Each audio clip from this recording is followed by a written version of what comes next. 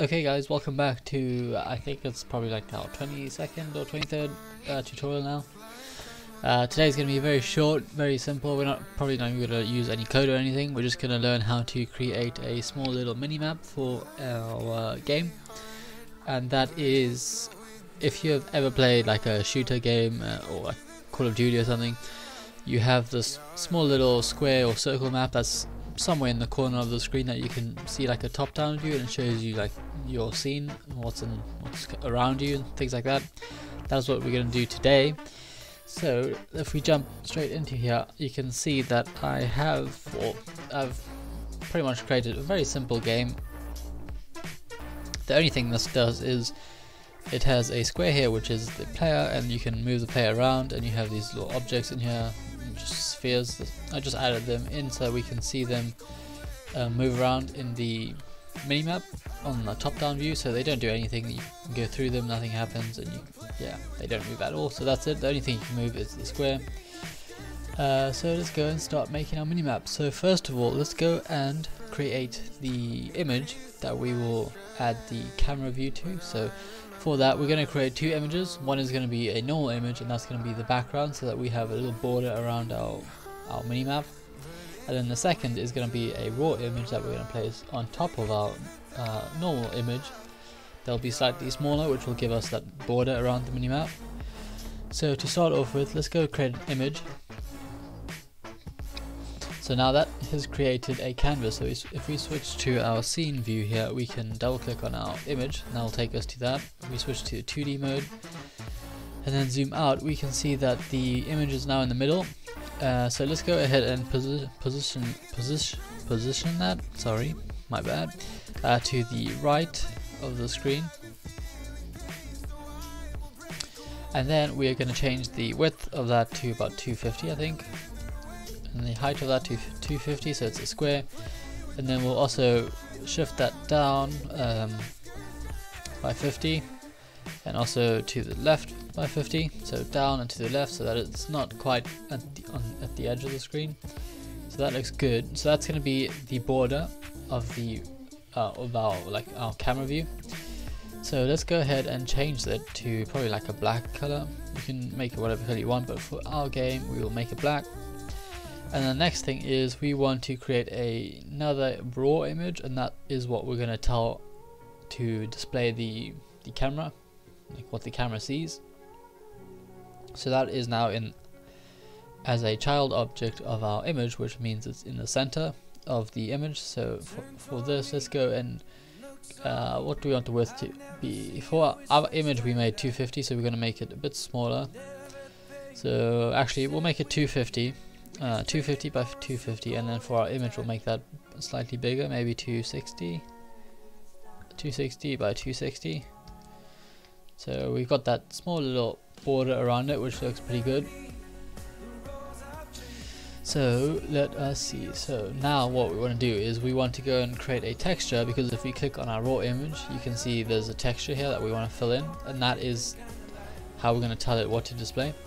So let's go into our assets folder here, and let's create a render texture over there, and we'll call this our minimap texture, like that. And then we will change the size of this to the same size of our raw image, which was I think 250 by 250. So just make it slightly smaller than what it originally was. And now to make the raw image display whatever on this texture, we'll just go ahead and drag that in from our project folder into the texture field on our raw image. So drag that in and drop that in there. So now you can see that that has gone black, because obviously there's nothing on it yet. And to fix that, what we have to do is we need to go and create another camera. So let's go and create a camera. So right click and create camera, and we'll call this mini map camera, like that. Cool. And then what else we want to do is we want to simply drag the minimap texture that we created in our project folder into the target texture of our camera. So by doing this, that should now display whatever this camera is seeing inside of our minimap. So that's exactly what it's doing. So if we double click on our minimap camera and we go to the scene here and we go back to 3D, you can see that whatever this is looking at, which is this way, this is what we see in that minimap. So that's that. So now the only thing we have left to do is to go and reposition this camera on top of our player. So to do that, let's go to our scene and we'll double click on our player to focus on it. Either double click or press F. So now what we're going to do is we're going to go ahead and copy our transform, the position of the transform of our player by doing that, and then we will go to our camera, minimap camera, and we'll paste those same values, paste them onto our transform. So now our camera is there, so you can see in our minimap the camera is now displaying the same thing that the player is, the player can see. So that's fine. So now the only thing we want to do is we want to go and shift this up a bit. So we'll turn it, go and push it up, probably, let's see, let's go and make this about 10, like that. And then we will rotate it on the x-axis 90 degrees so it's looking down. And then something else we want to do is, because at the moment when you move the player, the camera is not going to move with it. So to fix this, let's go ahead and drag the minimap camera onto our player object. So now if we play the game, you should see that whenever we move the player, we'll go ahead and delete this now quickly because we don't really need our audio listener, but ignore that for now. But whenever we move our player, you should see that the minimap updates, so we can move around and the camera rotates with the player. And yeah, that's pretty much everything we have to do. So first of all, let's go ahead and delete the audio listener off of our minimap camera because we don't really need that. And we already have one on the main camera. So that is pretty much it. So that should work perfectly fine. So we'll test this quick, just play the game quick and see if it works. So if this eventually loads, then we can see that it should work perfectly fine.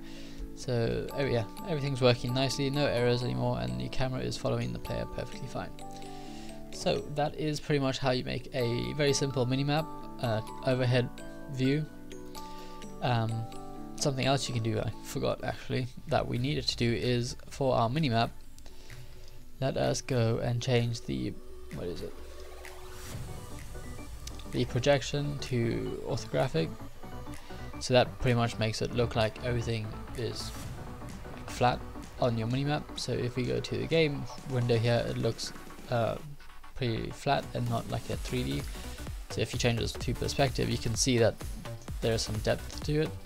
So most games usually use like an orthographic projection, which is what you would typically use, and it looks much better. But yeah, that is pretty much it for this episode. So hopefully that was helpful and that was something you were interested in. And yeah, very simple and quick tutorial on how to do that.